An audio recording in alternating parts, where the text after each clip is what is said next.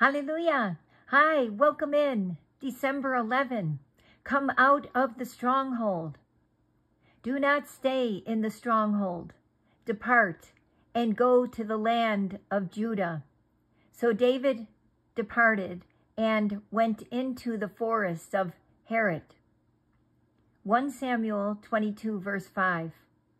David and his fighting men had been hiding in the cave of Adullam. He was fleeing Saul. Many of life's down and out men had come and joined David's army. David was content to stay in the stronghold of safety. Then God's prophet came to David and told him that he must leave the stronghold and go into the land of Judah. Judah means praise. I recall when I went through a very difficult time, it seemed to drag on and on with no change until finally I wanted to retreat to a cave and forget pressing on.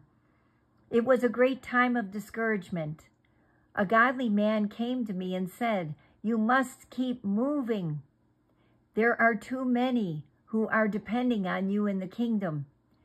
I didn't totally understand what he meant at the time. Now I know he was saying that God is preparing each of us to be the vessel he wants to use in the life of another person.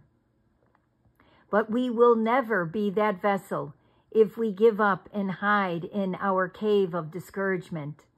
Not only must we keep moving, but we must also move into a new realm.